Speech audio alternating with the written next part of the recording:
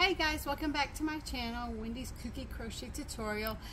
Today I'm going to teach you how to single crochet. We're going to go back and forth, and I'm going to teach you how to turn and everything. If you like what you see, please follow me, comment, and subscribe to my channel. And for the tutorial, just continue watching. Thanks.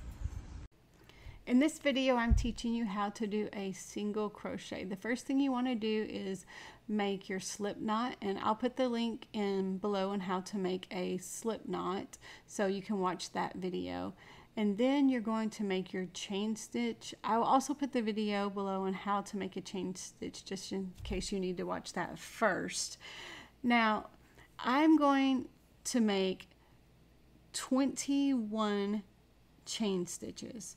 So what I want to end up with is I want to end up with 20 single crochets. So to do that, I need to make 21 chain stitches. And here, I'm just continuing my chains until I get to my 21 chain stitches. Now, when you work your single crochet, do not chain in that, or do not work into that first stitch. You work into that second stitch. So here I'm inserting the hook, and I just want to put my hook in that second stitch, not the first stitch, and I'm going to just pull through. So I'm going to insert my hook in the chain, I'm going to loop over, pull up a loop, and then pull through.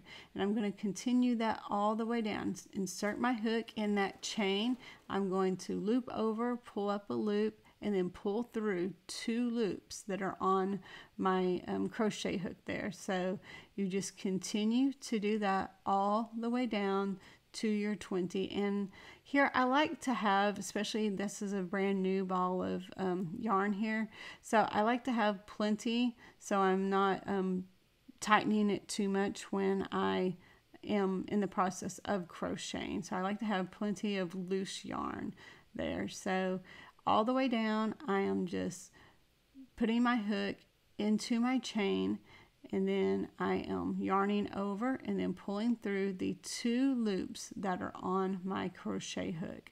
And again, I want to do that all the way down to the 20 that I have. And I just continue to repeat this process. The single crochet makes a tighter crochet, and it's a little bit stiffer, so it'll hold its shape better than what a half double or double crochet will. But it's a smaller stitch, so it doesn't quite have the height as the half double or the double. Now that you've made it to your slip knot, you want to make sure that you do not work into that slip knot. Sometimes it can loosen up a little bit while you're working, and it can be a little bit confusing if that's part of your chain, but you do not want to work into it. Now you chain 1 and then you turn.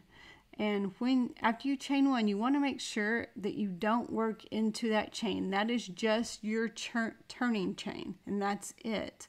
Do not work into that. Work into that first stitch right there. And you want to continue the process that you did already all the way down. So you just put your hook through that stitch, and then you pull a loop up, and then you pull through all the loops. So put your hook through the stitch, pull a loop up, and work through both loops on your crochet hook. So just repeat that all the way down to your 20. And some people don't like to count, but really it's a good thing to count, so you make sure that you're not accidentally making an extra or you're not leaving a stitch off, especially because we want our crochet to be even, especially on the ends. So just again, count your stitches, and you are inserting your hook, you're pulling up a loop, and then you're yarning over and then pulling over, or pulling through both loops on your hook. So just continue that all the way to the end. And again, I'm pulling through more yarn because I like to have it a little bit loose, so I'm not making my work too tight. And when you get to the end here, what you're going to see is you're going to have one last stitch there, and then you're also going to have your turning chain right there where you chained up the 1. So you want to make sure you don't work into that stitch, because again, it will make it look uneven. And some people like for you to work through it, but I really don't, because I think it makes a hole. And here you have your single crochet. Hey guys, thanks for watching my video on how to make a single crochet. If you like what you saw, please comment, like, subscribe to my channel. It would really help me out. Also comment if there's anything else that you would like to see on future videos. My plan is to start out with the basic stitches and then work my way up to actual projects. So stay tuned so you can see what projects we have coming up. Also, if you want to see what crochet hooks that I use, I'm going to leave my Amazon affiliate link in the comment section below. That way you can see what I started out with, but you can also see what I use now, which is the ergonomic crochet hooks, and they're very reasonably priced. Also, if you like this fabulous outfit that I am wearing right now, the pattern is a mesh-up pattern. So the hood part is from the Twisted Hatter. She has her own website, twistedhatter.com. I'll leave the link in the description. And then the dress part, or the vest part, is from Ladybird Loops, and she has this for sale on Etsy. I'll also leave that link in the description below.